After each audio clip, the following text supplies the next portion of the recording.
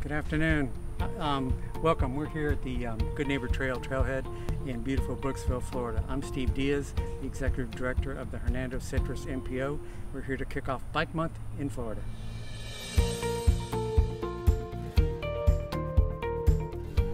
And we're here today to talk about bike safety to celebrate Bike Month in Florida. And we're handing out bicycle lights, headlights, and taillights.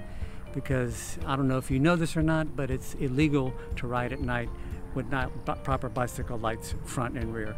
We're also handing out safety materials to make sure that people know basic bicycle safety facts and ride on the right side of the road, walk against traffic, ride with traffic, basic safety elements that both FDOT and Bike Walk Tampa Bay are out to promote, not just today, but all year round, to make cycling safer for everyone.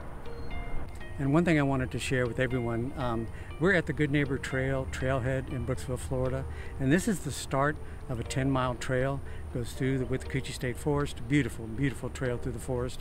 It connects to the Withlacoochee State Trail, which is 46 miles long, going north and south, and it's part of a much larger system that will be coming, known as the Sun Trail system.